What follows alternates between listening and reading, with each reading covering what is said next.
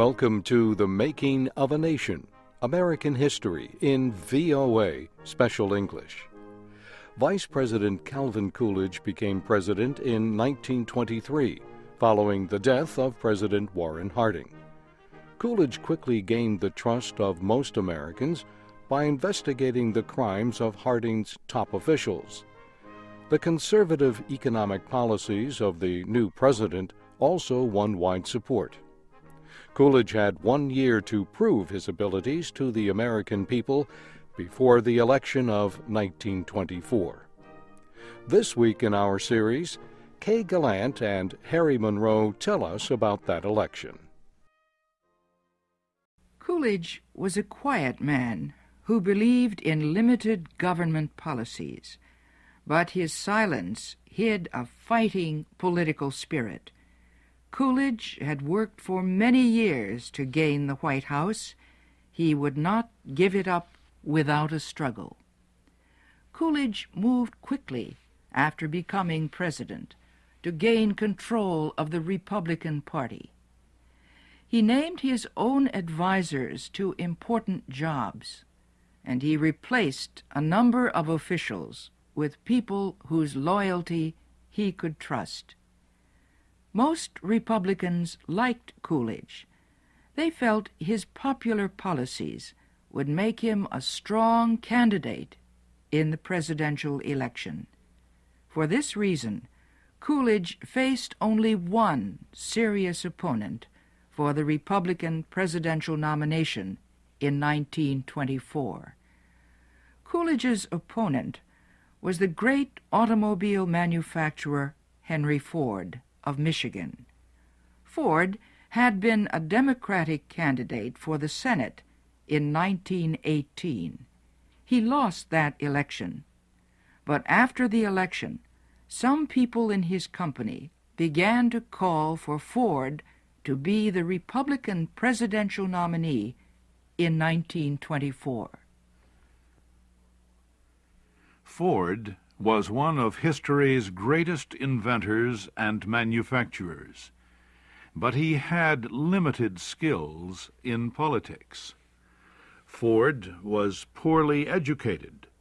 He had extreme opinions about a number of groups. He hated labor unions, the stock market, dancing, smoking, and drinking alcohol. But most of all, Ford hated Jews.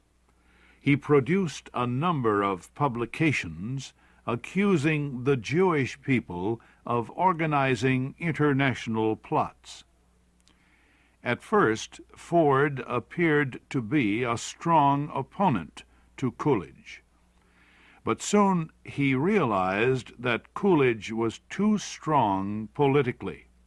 His economic policies were popular among the people, and the nation was at peace. The party could not deny Coolidge's nomination. Ford himself put an end to his chances by telling the nation that it was perfectly safe with Coolidge. Calvin Coolidge won the presidential nomination easily at the 1924 Republican Convention in Cleveland, Ohio.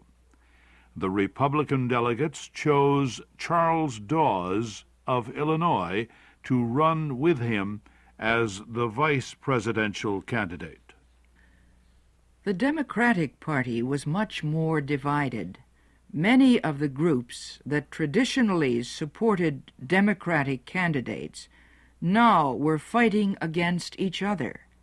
For example, many farmers did not agree on policies with people living in cities. The educated did not agree with uneducated people, and many Protestant workers felt divided from Roman Catholic and Jewish workers. These differences made it hard for the Democratic Party to choose a national candidate. There was little spirit of compromise. Two main candidates campaigned for the Democratic nomination. The first was former Treasury Secretary William McAdoo. McAdoo had the support of many Democrats because of his strong administration of the railroads during the World War. Democratic voters in southern and western states liked him because of his conservative racial policies and his opposition to alcohol. The second main candidate was Alfred Smith, the governor of New York. Smith was a Roman Catholic. He was very popular with people in the eastern cities, Roman Catholics, and supporters of legal alcohol. But many rural delegates to the convention did not trust him. The Democratic Party convention met in New York City. It quickly became a battle between the more liberal delegates from the cities and the more conservative delegates from rural areas. It was July. The heat was intense. Speaker after speaker appealed to the delegates for votes. One day passed, then another. For 9 days, the nation listened on the radio as the delegates argued about the nomination. The delegates voted 95 times without success.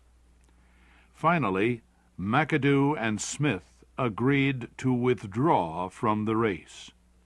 Even then, the delegates had to vote 8 more times before they finally agreed on compromise candidates.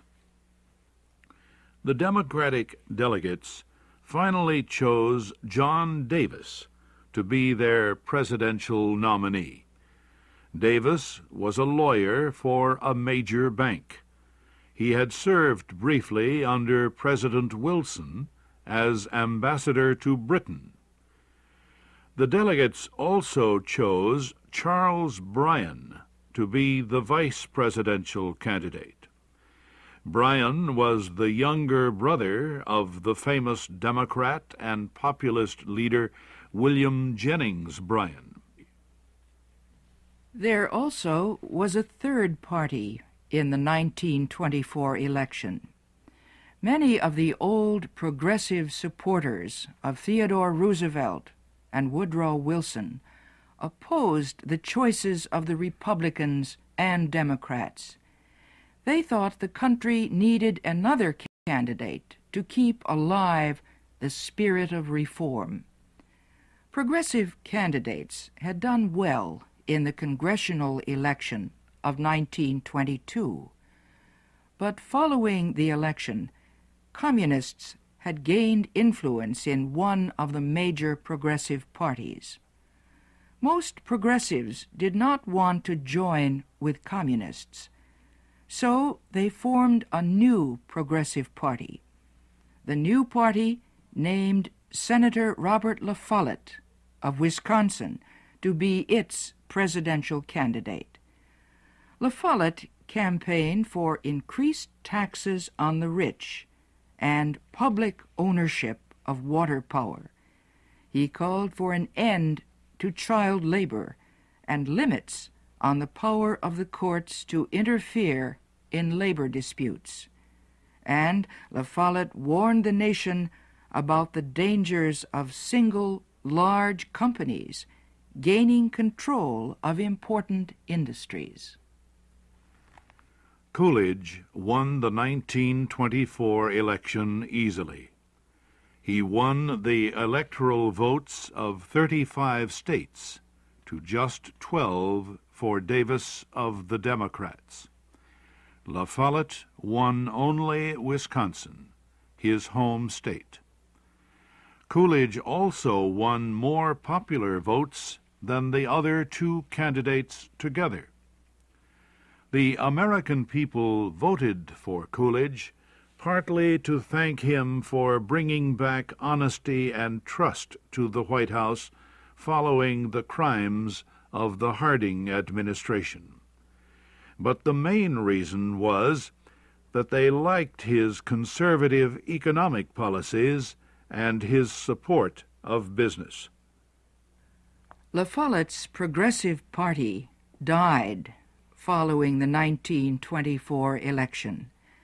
Most of his supporters later joined the Democrats, but the reform spirit of their movement remained alive through the next 4 years.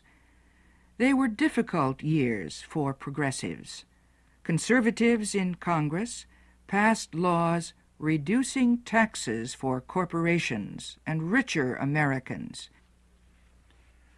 Progressives fought for reforms in national agriculture policies. Most farmers did not share in the general economic growth of the 1920s. Instead, their costs increased while the price of their products fell.